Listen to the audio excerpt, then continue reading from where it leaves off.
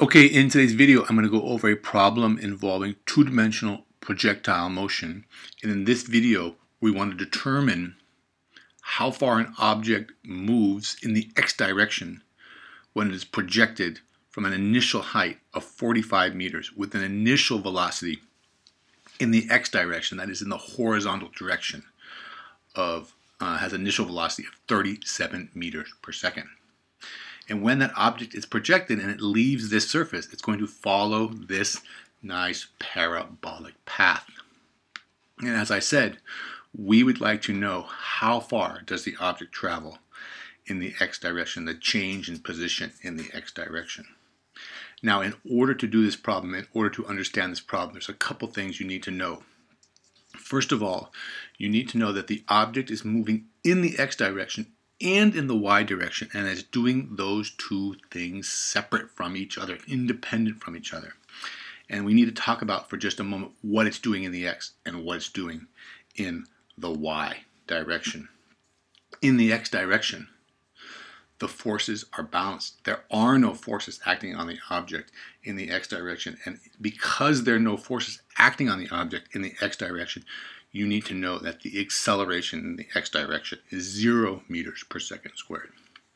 In the y direction, there is one force during this object's path that's acting on this object. There's only one force, and that is the force of gravity. And in the y direction, this object is really experiencing what we call free fall, and therefore the acceleration is equal to the acceleration due to gravity on Earth, which is minus 9.81 meters per second squared. Keep that in mind. Two separate accelerations, two separate motions in the x and the y direction. Now, in order to solve this problem, we're going to have to use our kinematic equations. And therefore, what I like to do first is for the y direction and also for the x direction, write down all 5 of the variables that are contained in the kinematic equations. Initial and final velocity, change in position, acceleration, and time. I have that for the y and for the x direction. We're going to fill in what we know, what we don't know, and what we're looking for. Now, we've already been told the acceleration in the x and the y direction. We know those things. The acceleration in the y direction, minus 9.81 meters per second squared. X direction, 0 meters per second squared. The initial velocity in the y direction for free fall motion is 0 meters per second. We were told the initial velocity in the x direction is 37 meters per second.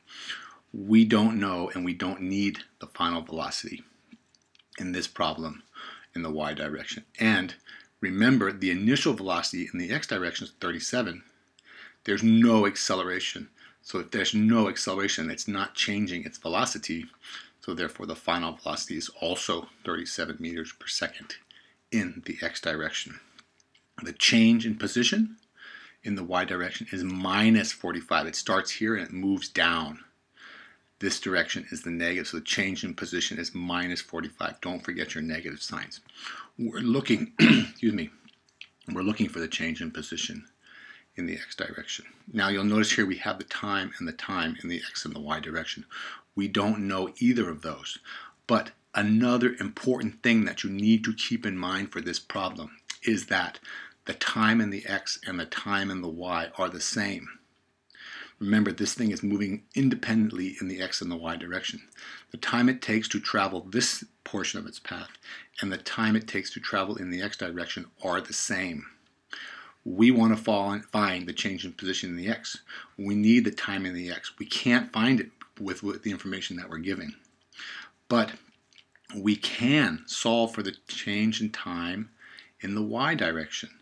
And they're equal. So we're going to solve for the change in time in the y direction, and then we're going to use that time as the time in the x direction, because we know the time it takes to fall in the y and the time it takes to move horizontally in the x are the same. Remember that point. It's important.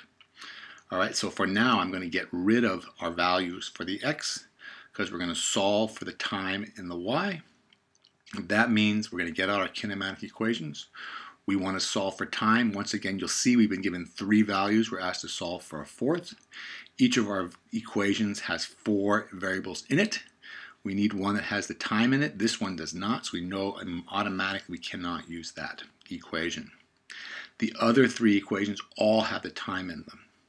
But in addition to the time, we have to know the other 3 variables to solve for the time, or to be able to solve for the time.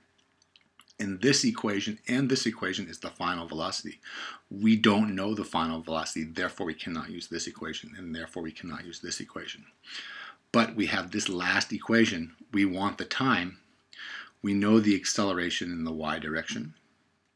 We know the initial velocity, and we know the change in position. So therefore, we can use this equation that says the change in position in the y direction is equal to the initial velocity and the time in the y times the time plus 1/2 at squared. Okay? Now another thing we can do to simplify this equation before we solve is you'll notice the initial velocity is 0. That means the initial velocity times the time is also equal to 0. So now this term goes to 0 and we're going to solve for the time. Now to do that algebraically, I have to get the time by itself, not the time squared. To get the time by itself, time equals, I'm going to multiply both sides by 2 first. That'll get rid of my 1/2. I'm going to divide by the acceleration. And then I'm going to take the square root of both sides. And that will give me that the time is equal to the square root of 2 times the change in position of the y divided by the acceleration. I multiplied both sides by 2. I divided by a, and then I took the square root of both sides, and that gives me time equals this. Now I can simply plug my values in. Time is equal to the square root of 2 times minus 45. Don't forget your negative signs. Divided by minus 9.81 meters per second squared. And you get the time that it takes for the object to fall in the y direction is 3.03 seconds. All right? Now, we said that the time in the y and the time in the x are the same. So I'm going to put down that the time is 3.03 and the time in the x is also 3.03. Remember, it's doing both of those things at the same time. All right, now you'll notice I know how fast the object is going, 37 meters per second. It's doing that for 3.03 seconds. So I'm going to simply take that the distance, the change in the x, is equal to the speed, or in this case the velocity, times the time. That is, the distance is equal to 37 times 3.03, and that tells me that in the x direction the object travels 112 meters. Okay, so there you go. That is our final answer for how far the object travels in the x direction, 112 meters. So if we launch an object from a height of 45 meters with an initial velocity in the horizontal direction, in the x direction, 37 meters per second, the object will travel a distance of 112 meters in the x direction. It'll land 112 meters away. Okay? And it takes 3.03 seconds to do that. All right, there you go. I hope you found that helpful. Follow those simple steps. Remember that the acceleration in the y direction is free fall, minus 9.81. Remember the acceleration in the x direction, because the forces are balanced, is 0. Remember the time it takes for the y and the time it takes in the x are the same. All right? And you can solve that problem also. Thank you for watching. I hope you found that helpful. If you did, please do all of the following 3 things. Subscribe to my channel. Get all my excellent physics, chemistry, and math videos.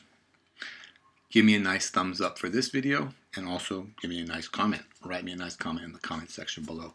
Thank you very much for watching. We will see you in the next video.